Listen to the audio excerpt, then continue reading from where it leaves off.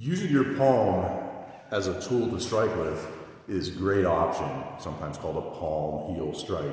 Basically, strike using this softer part of your hand and angling your hand slightly so you end up striking with that. This is as opposed to striking with the fist, which is obviously a great option, but there may be some damage to your own bones in the course of doing that. And limitations if your nails are longer and stuff like that.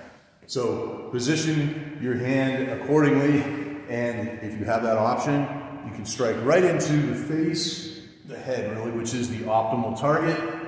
I tend to like to strike actually into the jaw and push the head back, but you can just smash the face. Yeah, wherever you hit. It's good. Yeah, wherever you get. Very, very effective. You don't need a heck of a lot of training to make, be holding your fist or your hand the right way. Just don't necessarily have to have a particularly rigid hand or anything like that, but just loose hand and strike out with the palm.